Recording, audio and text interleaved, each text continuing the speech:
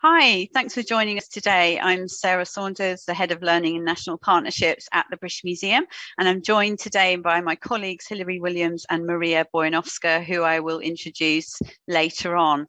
It's wonderful to be here today as part of the Association of Art History's Festival 2022, a nationwide celebration of art history and visual cultures. This talk is going to introduce you into how you can use the British Museum as a resource for teaching and learning about art history. And it's really perfect timing to speak to you for those of you who are students and lecturers, teachers at the start of a new academic year, and to give you an update on what we've been working on recently and our plans over the coming years. It's a really exciting time for the British Museum at present. As we come out of the pandemic, we're building back our audiences and visitors, and we're thinking and consulting with people about how we are going to reimagine the British Museum for the future to become ever more inclusive and representative of the history of the world. And that includes art history as well, and our interconnectedness from multiple viewpoints. So when I was thinking about this talk, it's important to think about what we're going to be talking about here. What we're talking about is both art history as an academic discipline and also the global story of the history of art, the interconnectedness of human creativity over 30,000 years or more. And I say more because archaeologists, scientists are always discovering new things about those earliest examples of human visual culture and representation. And new scientific research and new technologies are really helping us to do that. So it's a really exciting time as well for that. So today I'm going to talk about some of the ways you can use the museum and its collections as a resource for art history, whether you're a lecturer, a student, an enthusiast, or whether you can visit the collection in London. And then my colleagues will also talk about, if you're not in London, how you can access the collections outside of London and elsewhere in the world. And here's what we'll cover generally. So the collection online, exhibitions in London, our UK touring exhibitions, installations in non-traditional venues, events, really importantly, group visits, study room visits, and library and archive visits. And of course, all of these aspects of our work rely on research by a huge number of curators, educators, and content creators to make all of this accessible. We rely on many, many different staff at the museum and our volunteers as well. So firstly, I just wanted to talk a tiny bit about a new resource that we have that will open to the public around, we hope, in 2024, and that is the British Museum Archaeological Research Collection. So as well as our study rooms in London, we will have this new study room, which is going to be in Wokingham. And this is the site where our archaeological collections will be. And they are moving from Blythe House to this new site, which is part of University of Reading's Science Park. And the Natural History Museum will also be our neighbours there. So it's just really exciting new study room that you will be able to book to visit in the future. And I just wanted to show you that as a really enticing thing that's coming soon. We've just finished practical completion. So this is an artist impression, but the building has now been handed over to us to fit out. And it's designed by John McCasland Architects. So I just wanted to talk about that. It's also got a seminar room there as well. So we will be having some events there. So first of all, let's talk about the collection and what an amazing collection it is. It's free for everyone to visit, and group visits can now be booked again. The group's entrance, I just wanted to talk about that. When you come to visit as a group, if you come to the north entrance on Montague Place, you'll find that much easier to get into the museum, less queues, and also that's our group visits entrance. The British Museum has around 8 million objects, and around 4 million are available for research on our collections online. There are 8 collections departments: Africa, Oceania and the Americas, Asia, Britain, Europe and prehistory, coins and medals, Egypt and Sudan, Greece and Rome, Middle East, and prints and drawings. Prints and drawings collection alone has, for example, around 50,000 drawings and around 2 million prints from the 15th century to the present day. And here are just some of the fantastic works you can see in our study rooms. So from top right, Michelangelo drawing of flying angels from 1534 to 6.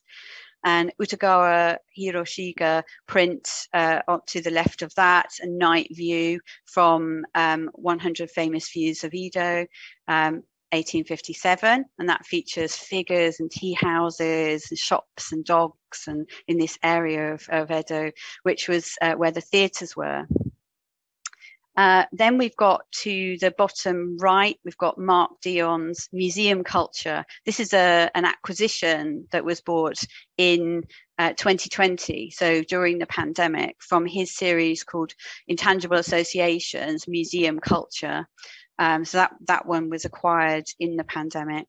And then on to the left of that, a digital C-print by Sagda Tirafkan, A Human Tapestry, 2009, a photo collage of people's faces creating a Persian carpet. And that was funded by our patrons group. And these groups allow us to buy these contemporary artworks from around the world to build our collection. So it's really incredible. And this artist's work explores Iranian identity through these amazing photo collages. So I wanted to talk a bit about our website as well. It was redeveloped and relaunched at the start of 2019, just in time for the, when we closed. So it's a really important resource for art history. And we've continued to add content, and we've got a plan for what we will do next. So we're building content on that. It's a fantastic resource. And our blog as well, that's another thing you can connect with. And on the collections online section, there's also a guide on how to use a collection online. And it's really simply laid out to help you to really make the most of collections online. That is a way that you can see what's on display and what you'd like to come and see in the museum. So let's turn to some recent examples of exhibitions at the British Museum in London. And here are a couple of examples of where art has featured in recent shows. So this is our World of Stonehenge show, which closed fairly recently. And on the right there, I'm just showing you some of the William Blake prints that were shown at the end of that show to really demonstrate how artists and all sorts of people have been inspired by Stonehenge and the world of Stonehenge, so the wider period of time of around when Stonehenge was created. And then on the left, Rose Ferraby, a contemporary artist archaeologist, she was commissioned to create a sound commission for Seahenge, which is a henge that was found in the sea in Norfolk. I mean, it's absolutely incredible. And we were able to bring that from the Norfolk Museum Service to the British Museum and have part of it displayed there. And we worked with that artist, Rose Ferraby, to actually create a soundscape. But not only that, the work below is a work that she has created in relation to Seahenge there as well.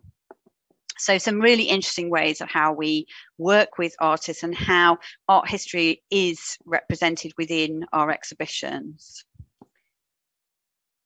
And here also a really fantastic thing was an event called Inspired by Stonehenge and Its World. And you can catch up with all our events on our YouTube, British Museum YouTube events channel. And this one might be of real interest to you to go back and watch again. I mean, the fantastic thing about these events is that you can go and see them again. And this one here, you'll see there on the screen, the Turner-winning artist, Jeremy Deller, featured in this event. And that's because he's made a number of works relating to Stonehenge, including Sacrilege, which is a life-sized bouncy castle version of Stonehenge. Many prints that he's produced as well, and he was really contributing to that talk. We also, as part of that talk, had experts talking about how it inspired the artists of British Romanticism. So J.M.W. Turner, John Constable, people like that, evoking the mystery and deeply distant time in their artwork. So a really fantastic way into art history through that exhibition. And another way, a great way that you can use the museum as a resource for learning about art history is attending our events programs in person at the museum. And these are some images of our solstice late event at the museum, which attracted a few thousand people. And again, it was curated with Jeremy Deller.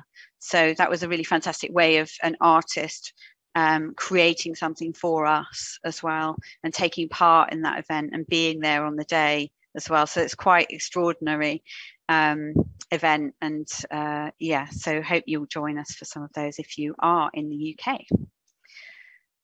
And I want to talk a bit also about Feminine Power, our exhibition that is on now. It is closing shortly, and it's from the subtitle is The Divine to the Demonic. And it featured works by Judy Chicago, you can see here on the bottom, and Kiki Smith's sculpture Lilith, loaned from the Met, and seen here on the accompanying book to the exhibition that is available as well. And that book, you know, that's another resource for art history, is some of our books like this one that will have some of that art history in them as well. And also a newly commissioned sculpture on the top right here by the Bengali artist Kaushi Ghosh. And that was amazing, creating an artwork and an icon for that exhibition and for the collection. And that was accessioned into the collection as well. So really wonderful different ways that we're working with contemporary artists, and yeah, from around the world as well. And here you can see some of the events that we've recorded, and we'll be uploading more of those here. So you can find out more about that particular exhibition and some of those talks that will relate directly to art history. So I know Hilary is going to talk a bit more about study rooms later, but I'm just flashing up this image of the Prints and Drawings study room. We have resumed welcoming groups back to our study rooms. So if you're a teacher or lecturer wishing to take students to see artworks that are not on display, for example, in the Prints and Drawings study room, you'll need to book at least 2 weeks in advance. There's a maximum space for 10 people at the centre table in the study room where you can put out the artworks, and larger groups would be then split into different time slots. So you bring your whole group and maybe split. One group could go looking in the museum collection, one group could come here, and then they could swap over. You need to supply a list of what you want to look at in the collection, and please provide as much information as you can. So complete references, museum numbers, the artist's name, location, references to standard catalogues, things like that. But there's plenty of information on our website to help you to do that. And it's really well worth making a visit if you haven't already. And we'd really love you to come. There's nothing better than looking at the artworks and seeing them in front of yourselves. There's lots more guidance on our website, as I said, and individual researchers. I'm sure many of you will be individual researchers and or just really want to see something close up. And you can also book individual visits. You might also be interested in our libraries and archives. And I'm just going to go on to the final of my slides, which has got some of those links to how you email to make an appointment, for instance, in Prints and Drawings study room. If you go to that link there are the emails for all of the different department study rooms, because our collection that relates to art history will be across all of those study rooms, no doubt. But if you're interested in Western art history, for instance, then Prints and Drawing Study Room is probably the best place to start for that. But again, the curators can give you help if you email them as well. They'll let you know which study room you'll be able to see things in as well. So that's all my slides, and I'm going to now pass on to and introduce my colleague Maria Bojanowska. So Maria is Head of National Programmes at the British Museum. Maria has worked at the museum for over 13 years, and over this time her roles have all focused on working in partnership with museums and galleries across the UK. And she's built a really wide network of colleagues and collaborators. And before she joined the British Museum, she worked at Tate Britain and also at contemporary art galleries, having studied art practice at both Wimbledon College of Art and the University of Leeds. So she has that real background in art as well. So really delighted to have you here, Maria, and I'll pass over to you now. Thank you. Thanks, Sarah, and thank you so much for inviting me here today to speak. It's been a lot of fun bringing this presentation together. So, the national programme. I thought it might be helpful to give you a little sense of the reach of the national programme across the UK. As you can see, we work with over 250 museums, and that includes art galleries as well within that mix. It's a huge range and a growing diversity of organisations that we're working with. And we bring a number of objects around the UK any given year. And since pandemic times, pre-pandemic, we're reaching around 10 million people. We are building that back up, so 3 million people last year, and we're hoping that that number will increase again this year. So it's a really significant number, and outreaches the number that come to London to visit the British Museum. So we're really proud of that statistic. So I thought it might be fun to tell you a little bit more about the national programme through a selection of art objects and related projects. I hope that this will give you an insight into how you can explore the collection across the UK. And to give me a bit of a structure, I thought I might try and do this chronologically. So we will start the national programme lends objects to museums across the UK, sometimes as part of temporary exhibitions or on long-term loan. And the object pictured here toured the country as part of a spotlight tour, which is profiling a single object and exploring its many historical perspectives. The swimming reindeer pictured here was discovered in the French Pyrenees and dates to around 13,000 years ago. This is the oldest art object in the British Museum, made from the tip of a mammoth tusk towards the end of the last ice age. It shows a male reindeer following a female. The animals are carved as if they were swimming, and their noses up out of the water. And the representation, as I am sure you will agree, is highly realistic. What makes this one of the earliest pieces of art in the British Museum is a really interesting question. It was initially thought to be possibly a handle for a weapon or some sort of tool, but research has proven that this is a sculpture that is not created to be strong and hard-wearing for any sort of practical use. Hence, this and other objects of this period represent a time of artistic creativity. And Sarah mentioned this within our collection, this sense of, not just about being around survival, but the creation of the modern mind as we know it today was developed and represented through these objects. Now, the major exhibition, Ice Age Art, which you may be familiar with, the arrival of the modern mind, is still available to explore through the associated publication, and it includes this object amongst others. But I would implore you to visit Cresswell Crags in the Midlands, where we have a number of long-term loans from this prehistoric period, and that also cover similar themes. So next in our tour, so moving slightly further in time to 11,000 years ago, the Ansakari lovers figurine. Discovered in Palestine, this intimate sculpture is the earliest known depiction of a couple making love. It is usually assumed to be a man and a woman, but should that be assumed so readily? Genders of the figures are ambiguous, and this object has therefore been explored through the lens of gender and sexuality at the British Museum. The object was a highlight and a centrepiece for an exhibition that toured around the UK as part of the national programmes called Desire, Love, Identity, exploring LGBTQ histories. The exhibition brought together a wider selection of objects and works of art and brought the topic right up to date with contemporary artworks by David Hockney, for example, and others.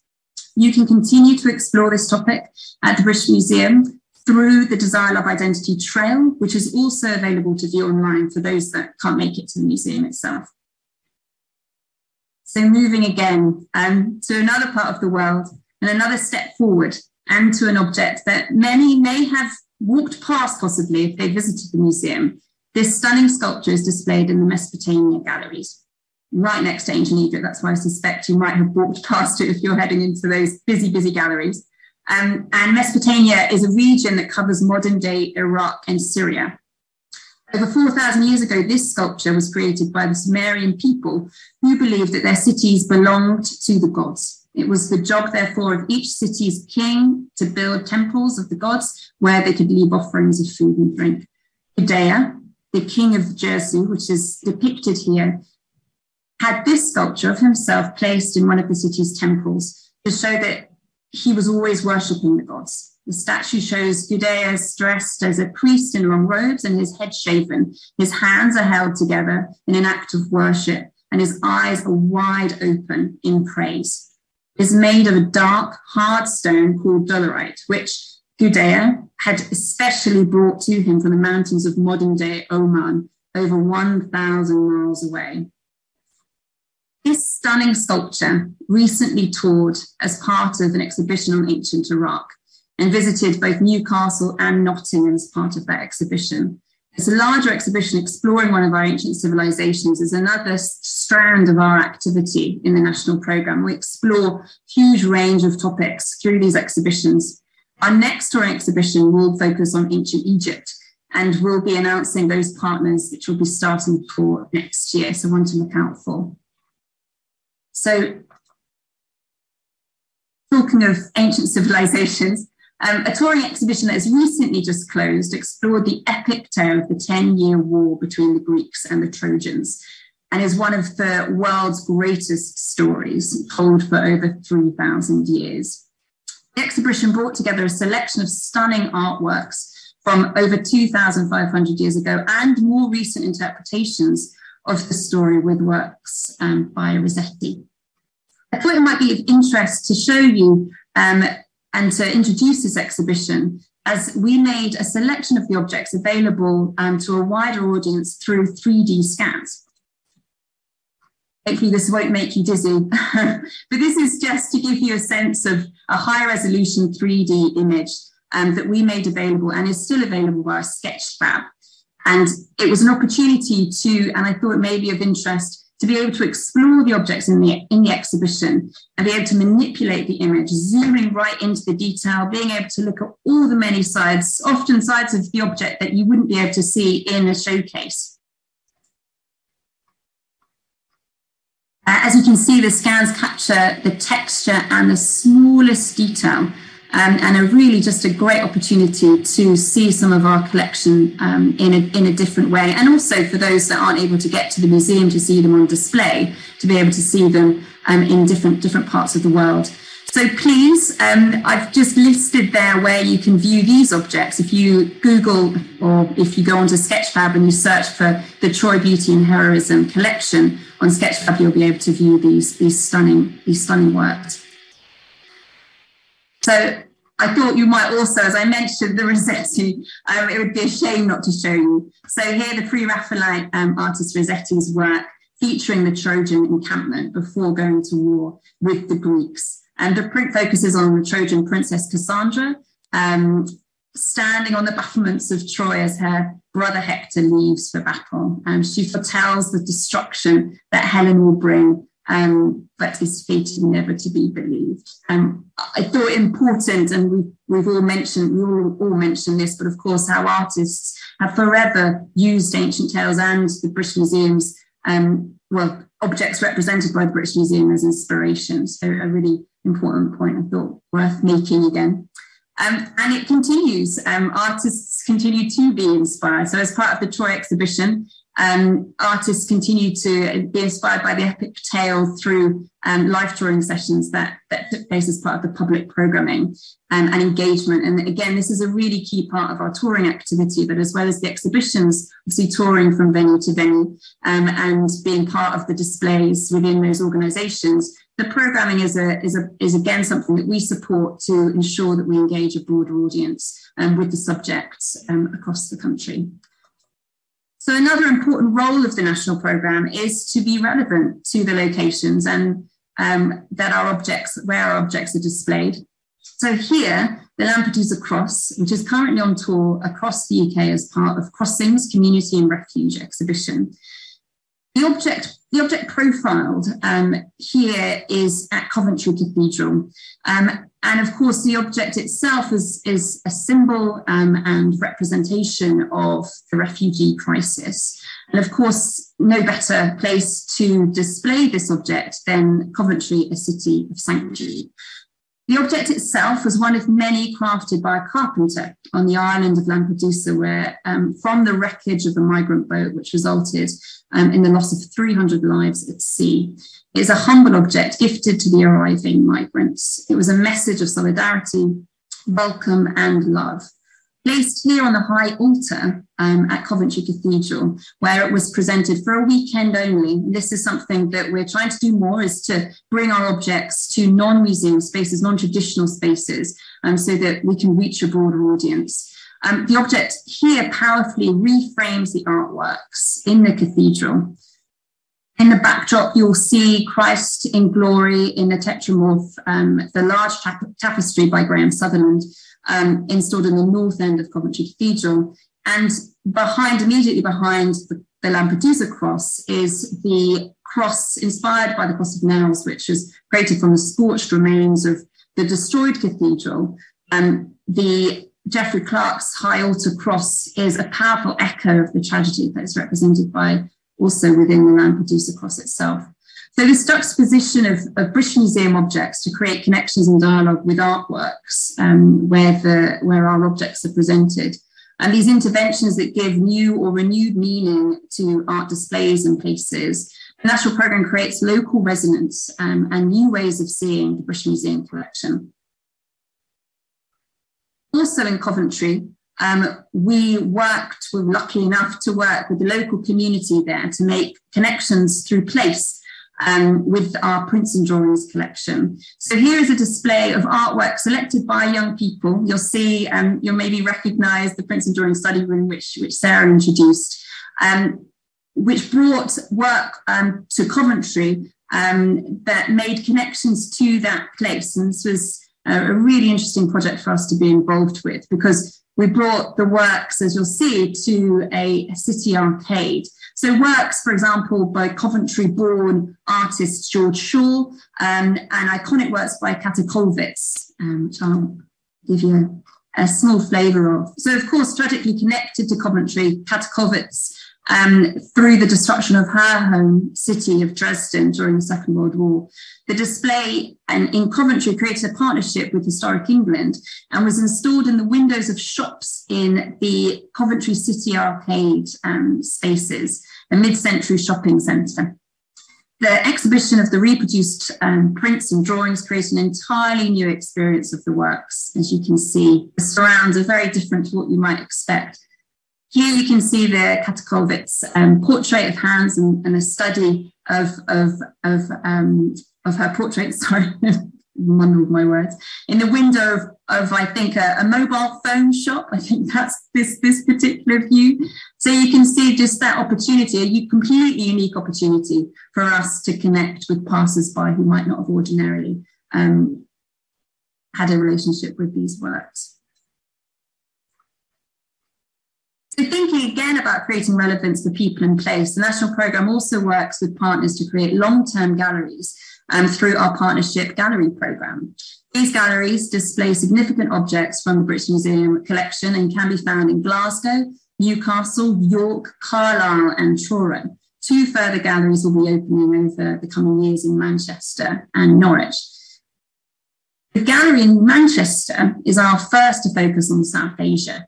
The gallery has been co-curated with a collective of community members The objects, interpretation and design have all been developed directly with the collective, hand in hand. The stories of South Asia explore its history and contemporary meaning and include historic art like the miniature paintings presented here. But also, we're, of course, exploring the contemporary through contemporary commissions and also more contemporary works which are being borrowed for the display. One such commission is currently being created by the Singh twins to be displayed in the entrance of the space to the new gallery, which we're all very excited about soon. The gallery is due to open in February next year, so please do visit if you have the chance.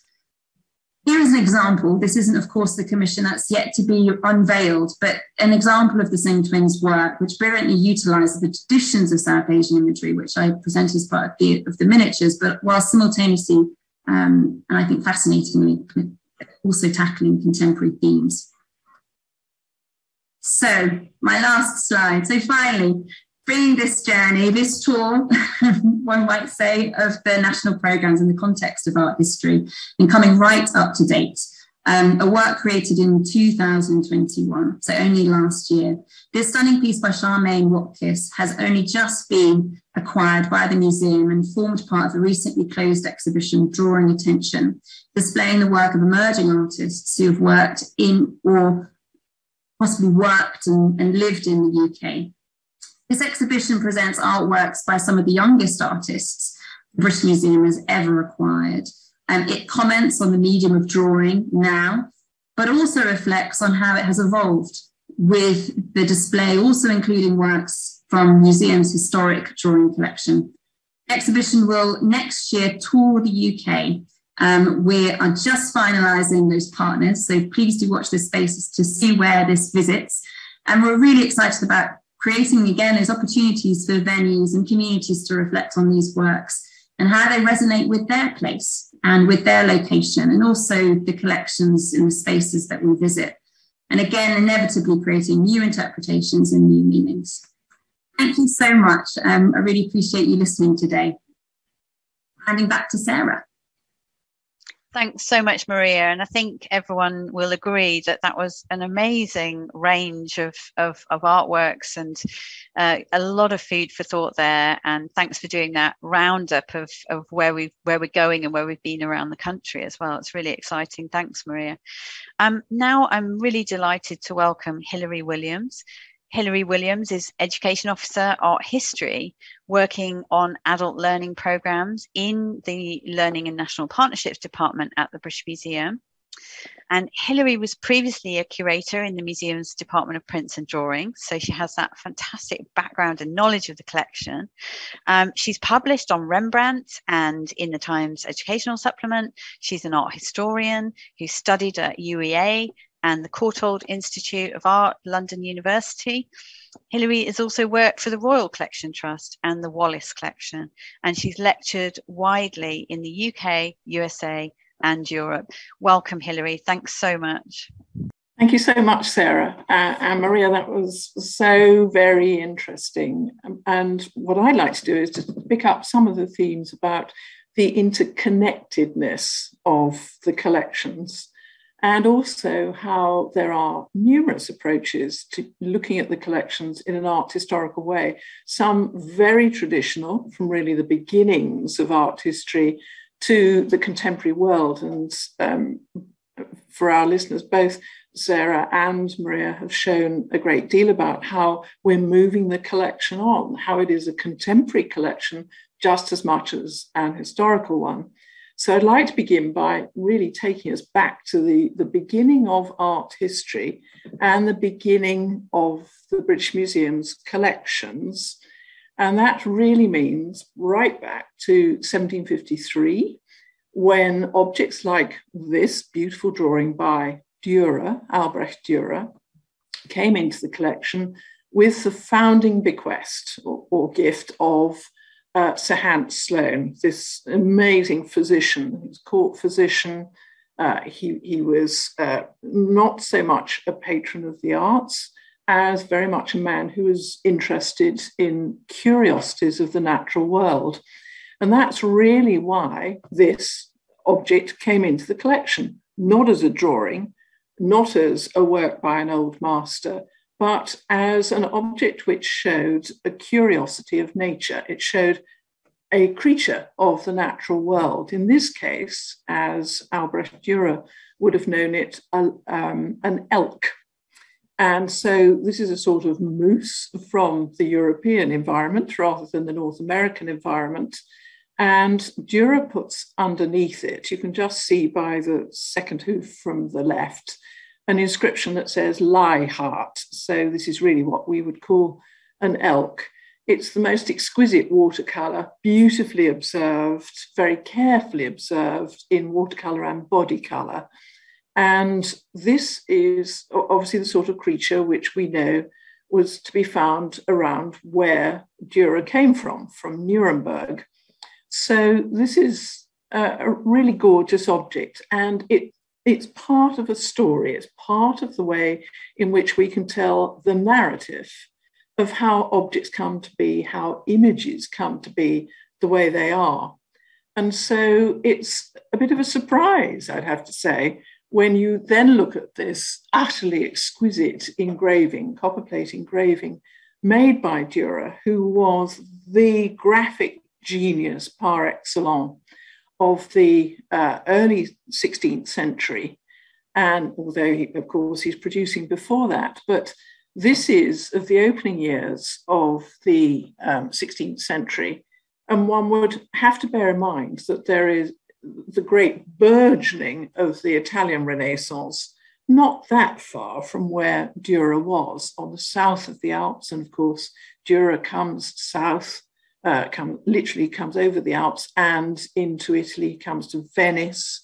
He meets all sorts of interesting, inspiring artists who, because Dürer then comes north of the Alps, they inspire northern painting in what we eventually know as the German Renaissance.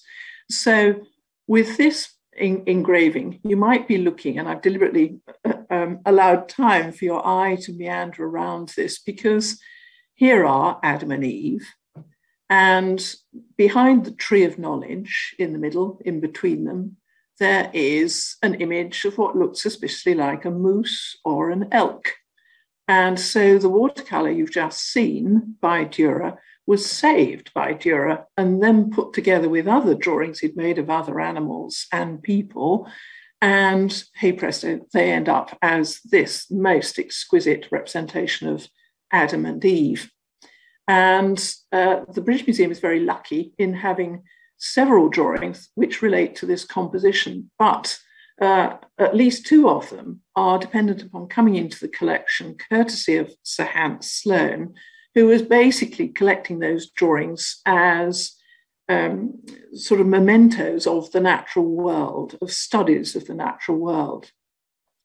Now, the absolutely stunning way in which Dürer was representing the human form, particularly the male form, can be seen in this drawing by Michelangelo. And we have to bear in mind that Dürer, north of the Alps, based in Nuremberg, is contemporary with Michelangelo at the beginning of his powers. And the museum is fantastic, utterly outstanding for showing the interconnectedness of images, as we've already seen hinted. So with this one, we're going to see just a run of images which show how the museum can actually represent how artists are thinking aloud on paper or in sculpture, how they then develop those ideas and then make products from that. And very often we can show what those end products are. And this is just one of thousands of examples one could choose. This is a drawing in the Prints and Drawings department, which has 82 works by Michelangelo. I mean, isn't this the greatest of thrills, that you can go into the print room, request Michelangelo drawings, and actually handle Michelangelo drawings or other such works by great masters of world renown. So amongst those drawings is this one. And it is so interesting because this might be known as an academic study. There's Michelangelo with other artists sitting around a nude male model, adopting an utterly excruciating pose I mean, if you can imagine holding this pose as would have been usual for, say, an hour, this then, in pen, ink, and highlighting, worked with, for the most part, a quill, ends up as an incredibly complicated composition like this, which shows a very famous battle, the Battle of Cascina, which was between the Florentines and the Pisans, and it's close to the river Arno. And very often, if you, for example, go to Pisa airport today and you're then heading off for your holiday in Tuscany or whatever, you will often see signs to Cascina or Cascina.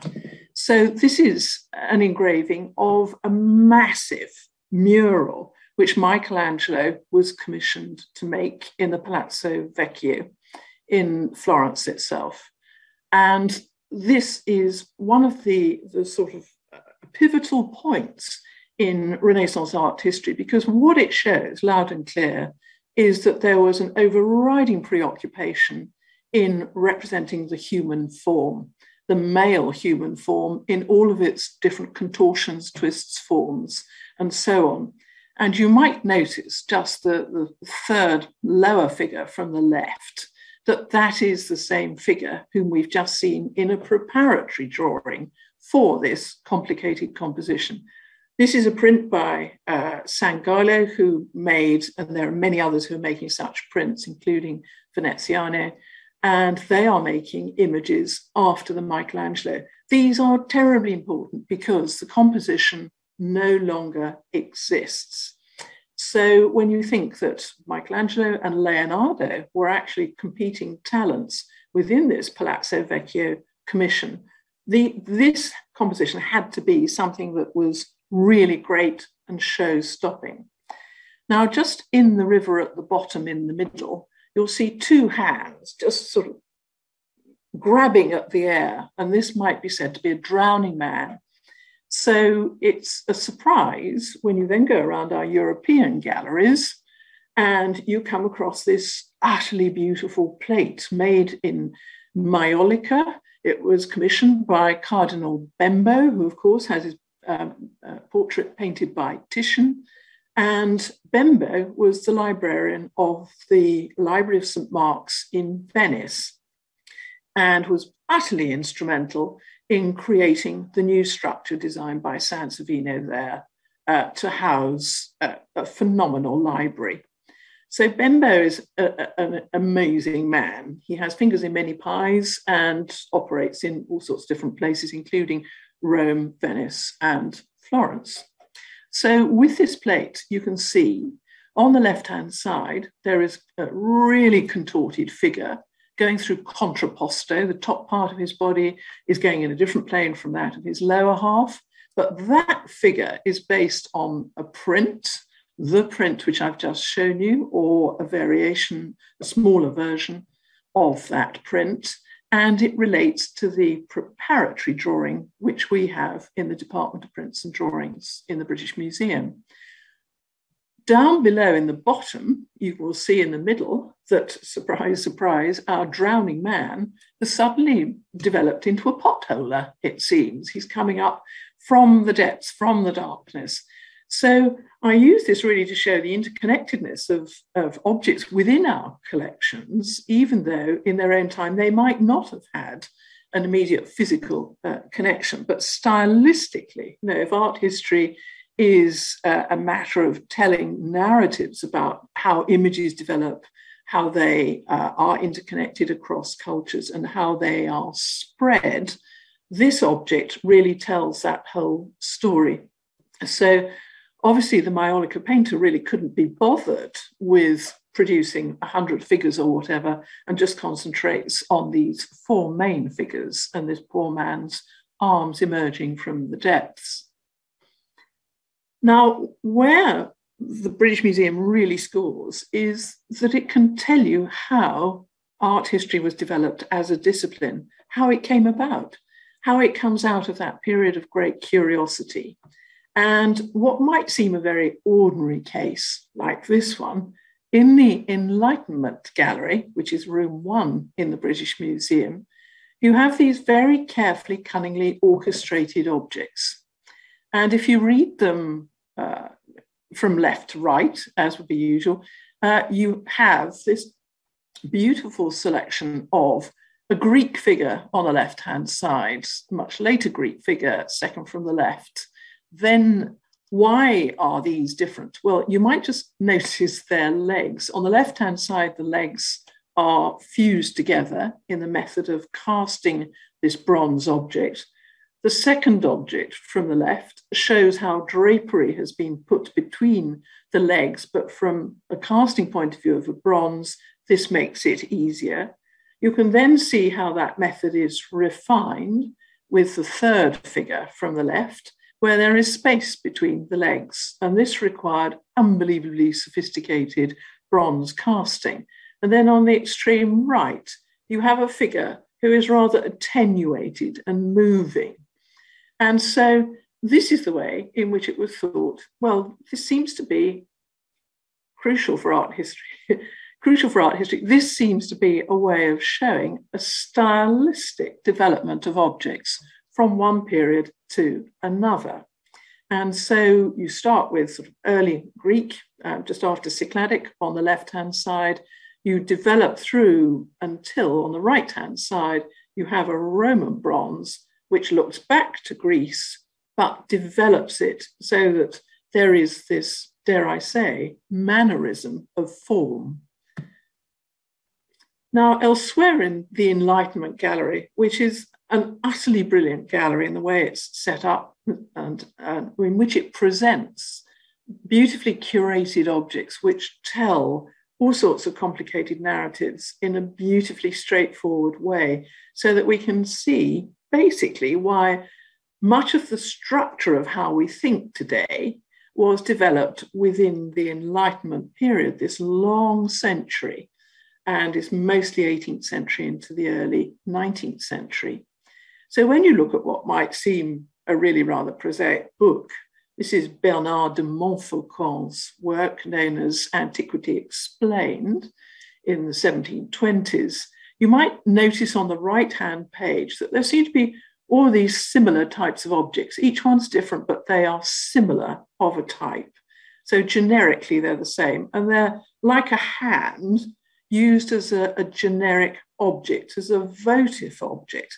So you would go to the doctor and you would say, my hand hurts here, what can it be? And he would make a wax version of it in antiquity, and then you take it to the temple and hopefully the gods would intercede and get rid of the devils from your hand and you would feel better.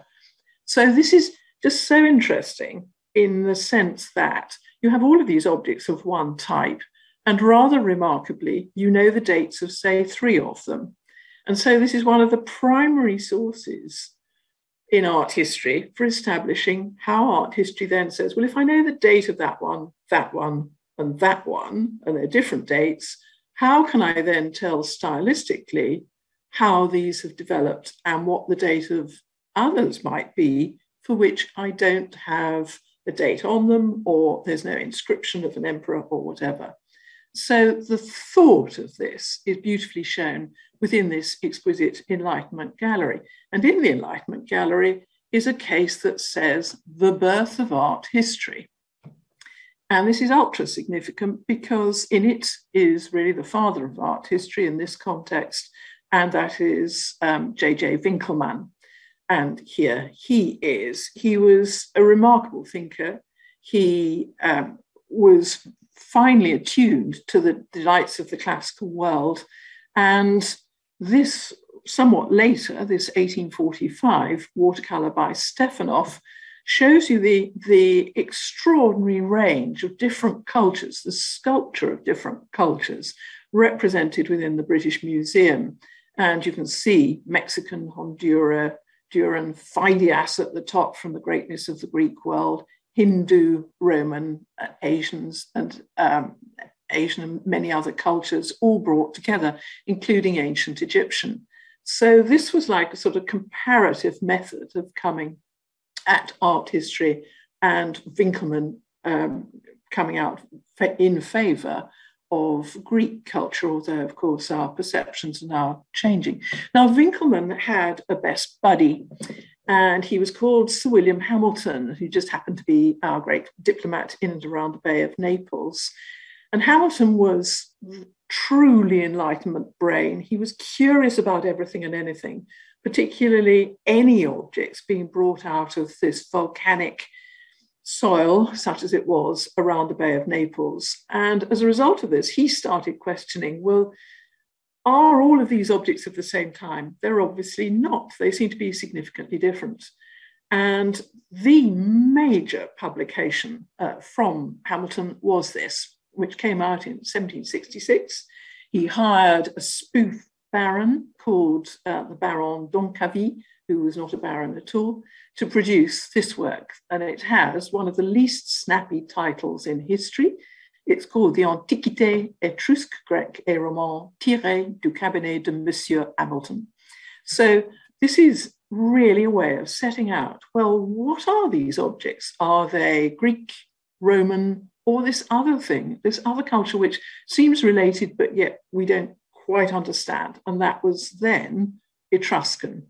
So fortunately, courtesy of Hamilton, we now know much more about this.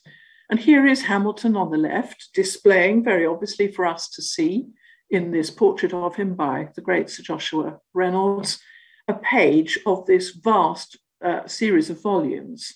Now, he happens to present the objects which he collected, which you can see here, which he had excavated or caused to be excavated from around the Bay of Naples. And on this one, here we see a red figure vase, which you can now see in the Enlightenment Gallery, and it shows the apotheosis of the poet. So there in the middle is the poet ascending from one stage of poetry to the next, holding the Aeolian harp, while others are listening on or are inspiring him. Now, the great thrill of all of this is that Hamilton was a trustee, and he happened to present a version, an edition of a counterproof version of that book, the AEGR, as it's become known, to a friend of his who was called Josiah Wedgwood. And this is the most wonderful way in which you can tell the narrative of how neoclassical objects are directly inspired tangibly by classical evidence, real, accurate evidence. And with this is the most stupendous piece of jasperware designed by the original Josiah Wedgwood I, and he produced it in about 1786. And there in the middle of it, in this almost intaglio technique, this relief technique, is a variation on a theme of what we've just seen in the Hamilton book, the publication. And you can look at that publication in the students' room of the Greek and Roman department. So you can request to see it, and then you can see these related objects in galleries on public display. Now, this is in the European galleries, room 47, and it relates to the object in room 1. So you can see both or those three things in one day. Now, this was not any old object. This was Wedgwood combining his interest in art, in what he thought of as being modern contemporary art, with the best he could produce in the scientific method of the day. The not necessarily mass production, but he was trying to get the best production for as many people, as broad a spectrum of society as he could. So this Pegasus vase, so called because it has, unlike the Hamilton original, the Greek original on which it's based, it has, I hope you can see it on the top, on the lid, the rearing horse of Pegasus with his wings outstretched as he's about to launch off from Mount Parnassus. So this is Wedgwood improving almost, or trying to improve on the classical world, making this an object very much for his own age. But I think what's interesting to bear in mind is Wedgwood actually presented this to the British Museum. Largely, one can't help but feel through his friend, the trustee, Hamilton, on the basis that Wedgwood wanted this to be an image of, an example of, what a great piece of contemporary art this was. This was the best he could produce, and he wanted to be in a museum setting so that future generations could see what a great accomplishment of his own age this was. And when you look at it closely, it shows a really exquisite moulding by John Flaxman, who designed this. Of course, he was at the forefront of English neoclassicism during this period. So I think this does really beg the question, when does contemporary art become art history? And you've seen a lot, courtesy of my dear colleagues, Sarah and Maria, on how much contemporary art is now being collected by the British Museum right the way across the board.